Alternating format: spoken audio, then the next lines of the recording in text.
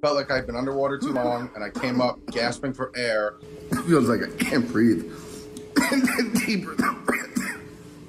deeper the breath is I take, the more it actually hurts.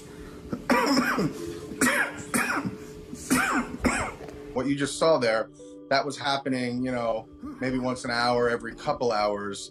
And it kept coming and going, and that's why I kept telling myself, okay, I'm getting better. You know, sometimes I might go a few hours without it happening.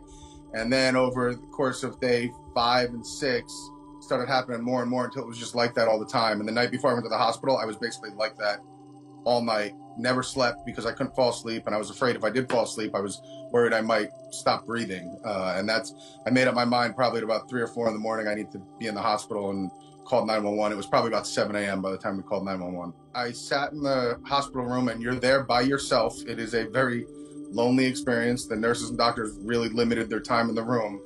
And I got out of bed at one point. I was on day 2 when I was strong enough to get out of bed.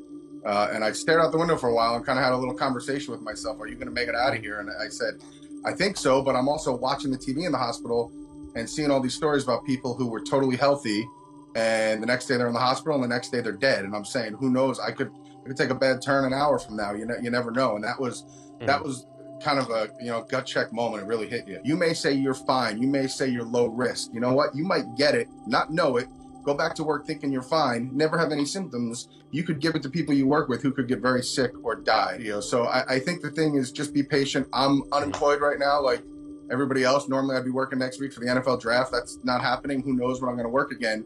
But after what I went through, after everything I went through, and after seeing all the experts give their opinions that have no idea, they're not doctors and they've never had this, trust me, you don't want to rush back into this.